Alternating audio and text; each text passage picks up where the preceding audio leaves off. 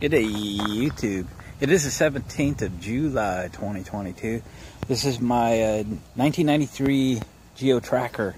I've done many videos on it, and you've been watching my channel, you know how much I really like this vehicle. It is my third Suzuki-based vehicle. I had a Samurai, 1988 Samurai hardtop was my first.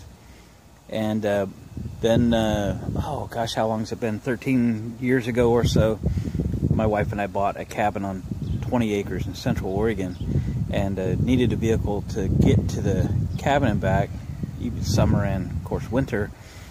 And I sought after a four-door version of the Tracker and found one, and we bought it. Actually had I don't know, like 30,000 miles on it or something, from someone that needed to get out from under the payments on it. So we literally went to the bank, and I wrote the bank a check for what he owed on it, and had that vehicle for quite a few years. And then my wife really wanted an Explorer, so I sold that four-door Chevrolet Tracker. It was a 1998 model, which was this body style, in a four-door hardtop version with a 1600 16 valve engine in it, obviously four-wheel drive 5-speed. Excuse me. And I always regretted selling that vehicle. The Explorer was not the off-road vehicle that I thought it was supposed to be. The Tracker would go anywhere we wanted it to. I had difficulty getting the Explorer even to the front door of the cabin a couple times, so I wasn't very happy with it. And ever since I got rid of my four-door Tracker, I have missed having it. I love my little two-door Tracker. The couple things that the four-door had that I miss about it is our four-door had air conditioning, and we always used to take our dog with us when we go to cabin, and if we were to stop on the way there, way back for dinner or something, if it was hot, we always carried 2 keys, and we left the rig running with the air conditioner on in the parking lot while we enjoyed dinner, so the dog could take a nap in a nice cool car in the summertime. We enjoyed the extra room that it had, plus it rode a little better, being a little heavier, a little longer wheelbase, and it had a little more power. This is an 8-valve engine in my two-door. It had a 16-valve engine in the four-door, so it had a little more horsepower. My wife and I started talking about this last winter, taking a winter trip, see some ice sculptures and some things that were happening. I can't remember exactly what town in Oregon we were thinking of going to, but my wife wasn't interested in taking this vehicle on that adventure. And my Super Duty pickup, she's not a fan of its rough ride. It's just also a tad inconvenient to park in some tight spaces. So we were going to a town that turns into a whole winter festival, and you know, getting in and out of tight parking lots and stuff. I mean, it's doable. I would do it, but she wasn't a fan. And every time we have these conversations, I'm like, you know what? If we still had the four-door Tracker, four-wheel drive, and I put the BF Goodrich all-terrain KO tires on it and such, that's the rig we would take, and we would go. We ended up not going for whatever reasons and so forth. But again, I've always missed having my four-door Tracker with air conditioning and all that. And I probably have always been looking for one, but I really stepped up my looking for one. And it's had to check all the boxes. Had to be four-door, four-wheel drive. I wanted a 16-valve engine, more power, and you know, all of that. Well, there it is. So this is a 1999 Chevy Tracker. If you didn't know, Chevrolet had these made. They're obviously Suzuki-based vehicles, but they were made by a company in Canada. This is the next generation, if you will. So ours was a 98, which was the same body style as my 93. This is a 99. This is the first year for the new body style. It's also the first year for the 2-liter 4-cylinder 16-valve engine.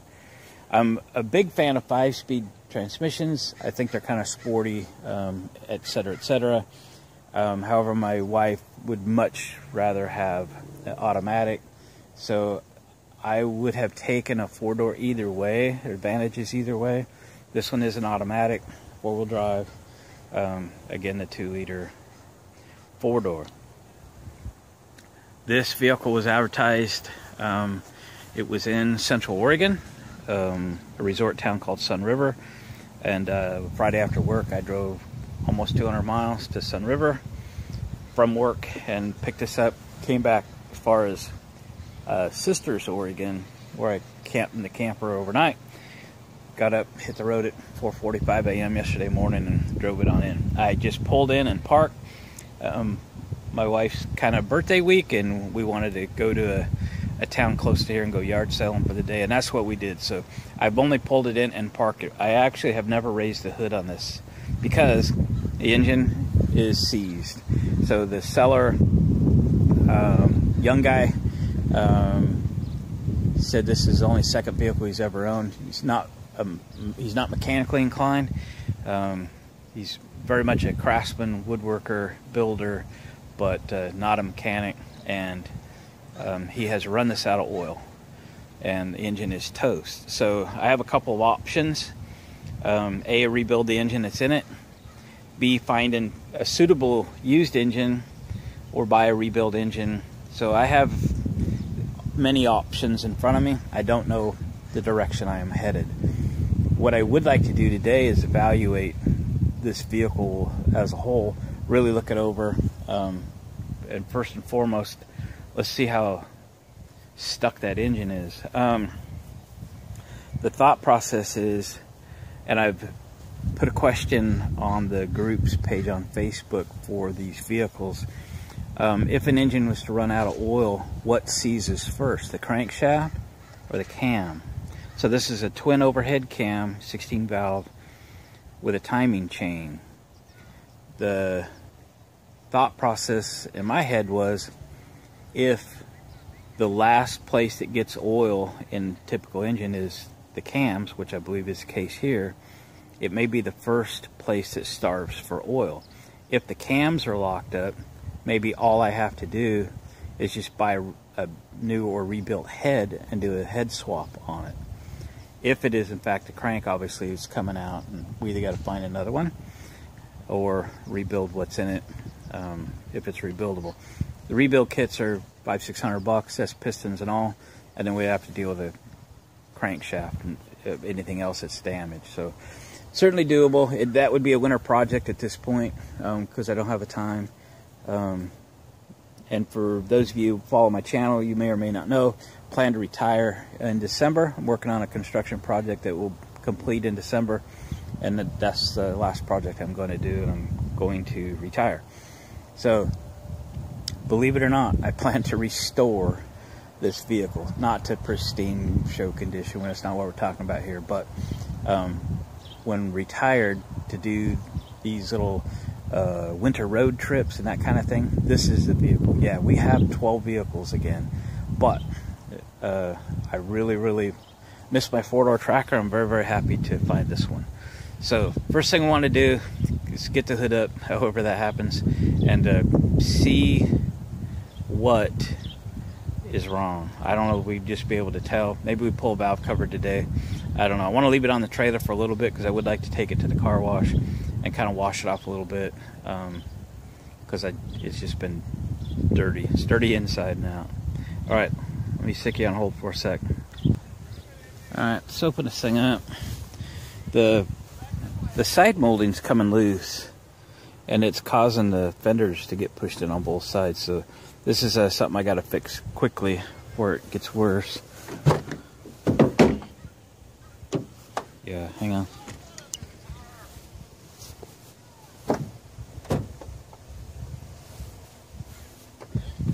Alright. So my tracker, the hood release is in the glove box.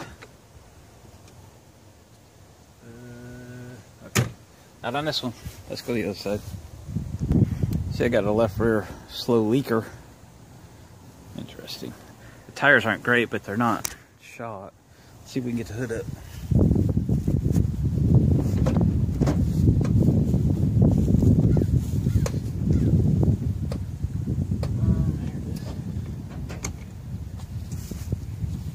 inside. It's dirty. It's not shot by no means, but it's dirty, but it's pretty good. It's got 200,000 miles on it.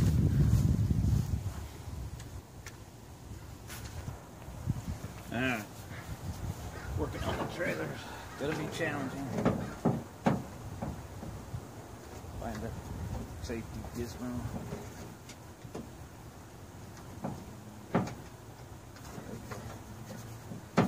There we go. Like I say, I haven't had this open, so looking at it for the first time. Let's just see fluids. There is antifreeze in the catch can there. Whoa, radiator's full and green. Dipper sticker. Did you grab a rag?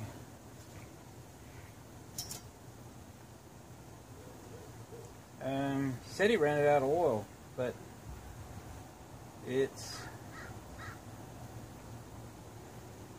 down about a half a quart.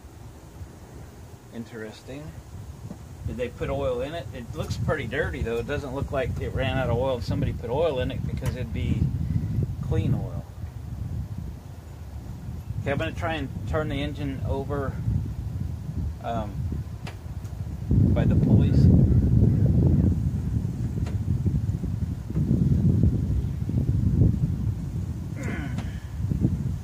Okay, it's not working. Whoa, door shut.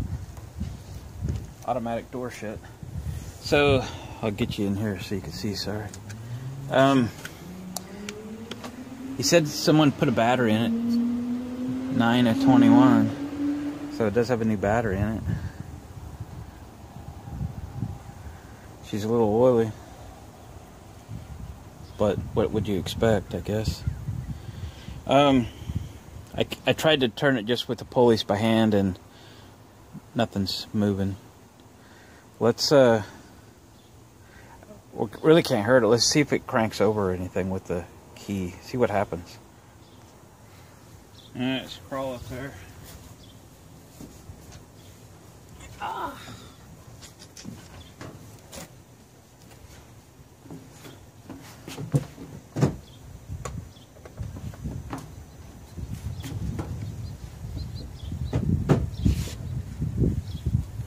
This is kind of hard to work up here.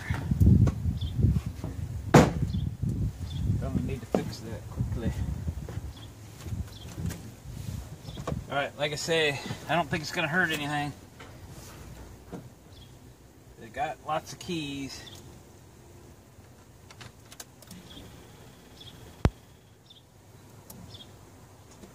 Alright, it's in park. There goes nothing. I'm just gonna bump it. Whoa. Shit, it cranks. He told me it was locked up. Ooh, doesn't sound good though. Start.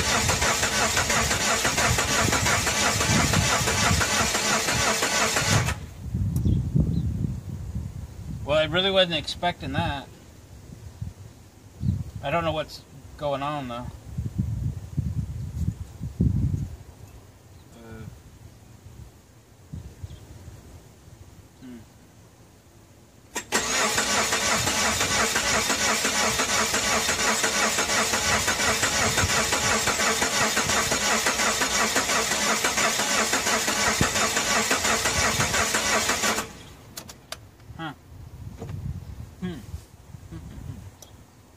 I wonder what's going on.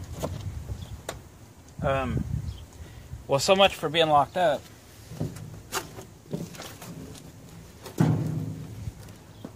Get up. Oh, Jesus, long step. I'm not sure what to do. Hang on. I'm gonna do something with these doors real quick, so it doesn't hurt any worse. So I can get these properly cleaned up and glue these moldings back on. I'll get it taped so it quits screwing with the fender. Even got red duct tape, what little I got left of it. So what do you think's going on? I'm about tempted to pull the air breather off of it and shoot some ether in it.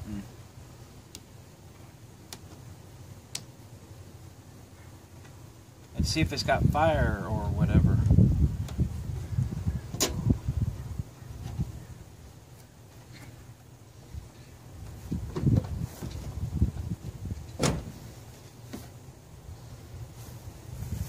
I'm gonna get something in behind here and try and pull that fender out a little bit before it gets hurt. Like a gasket scraper. Oh yeah.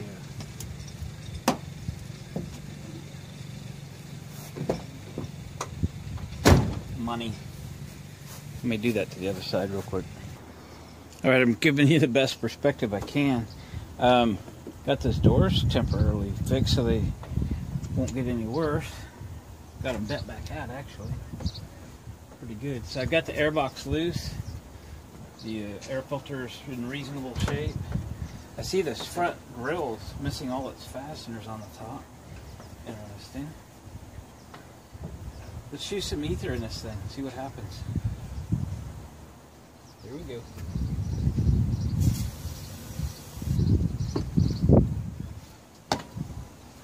Set that there. I can get off the trailer without dying. What do you think? It's gonna work? Maybe this thing just got a bad fuel pump or something.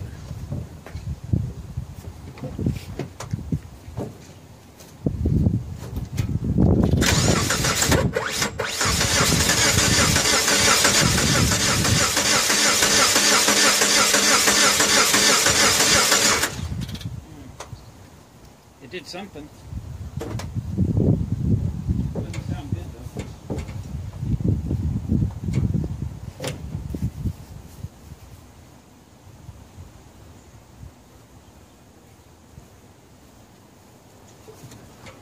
We're trying again.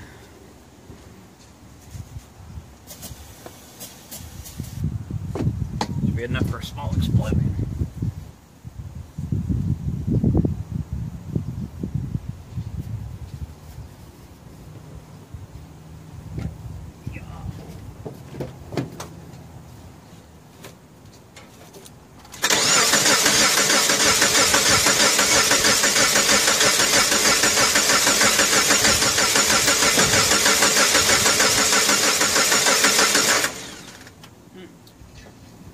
Well now.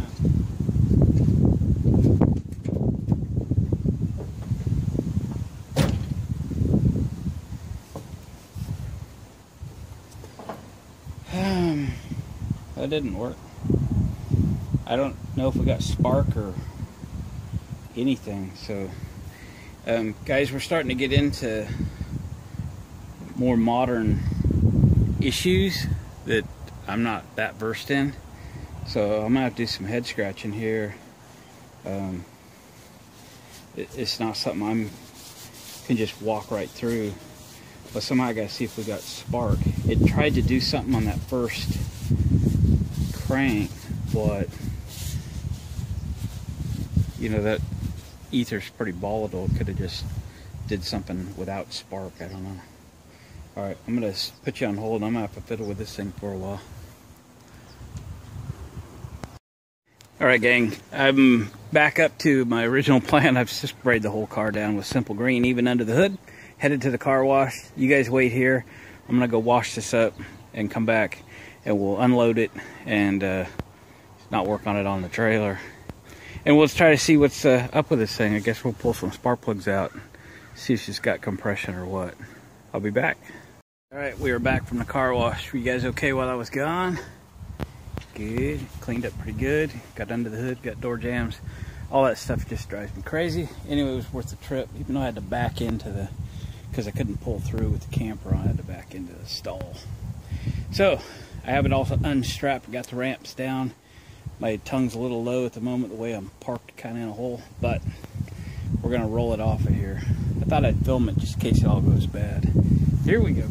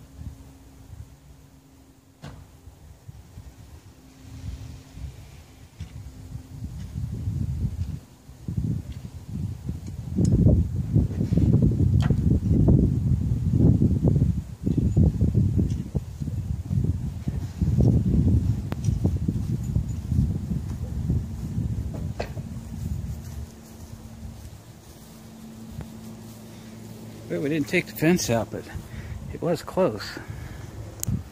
Alright, I'm going to take a little time, put the camper away, put the trailer away, pull the tracker up here next to the shop, and we'll pull some plugs out of it, see what the hell. Catch you back in a minute. Alright, we got the stuff put away, we got tracker number 1 hooked up. We're going to tow it up closer to the shop. I got the brake set on the red tracker a little bit so it drags so it doesn't run into me. Let's see if we can do this without drama.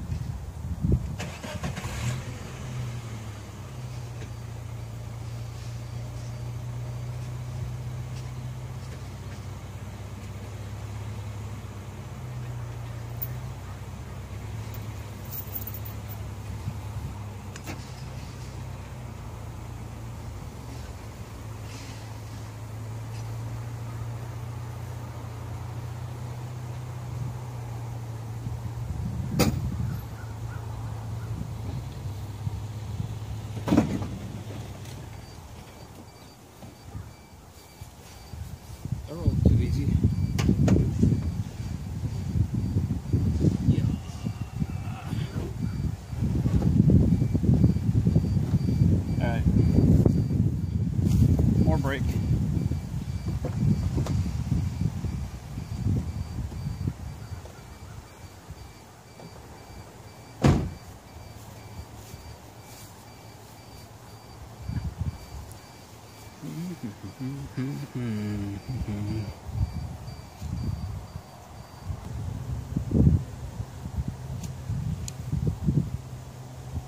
Alright, we're going to try this by hand. Rolled way too easy. Alright, here we go. Come on, baby. From behind.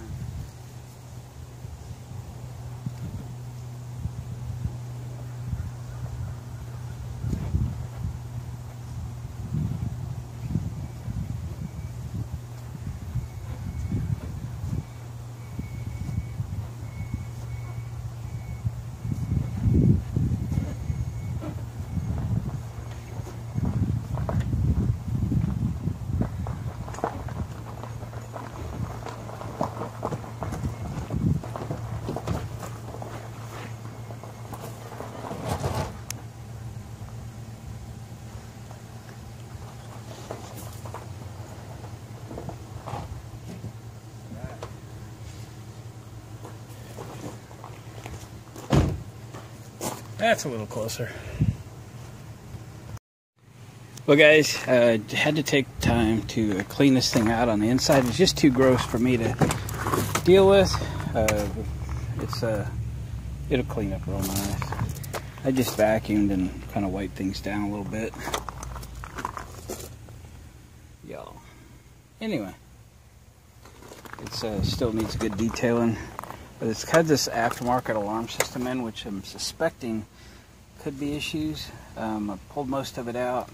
Some of it's still attached. I don't really know what I'm doing there. Slam the door on pliers. I've got one of the coil packs pulled. Got a spark plug pulled. It's a fairly new plug. It's been running rich.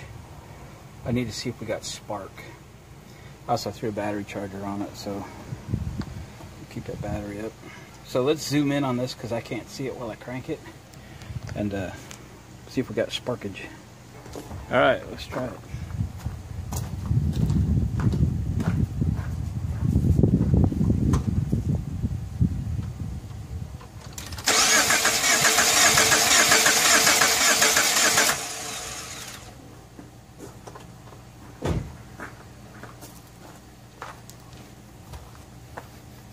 I think I smell fuel.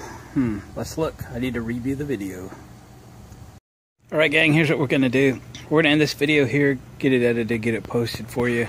And we're going to reconvene next week when the computer arrives. And we're going to take it from there. Guys, thanks for watching, comment, subscribe, and thumbs up on the way out the door. We'll catch you guys on the next video. Stay tuned for episode 2.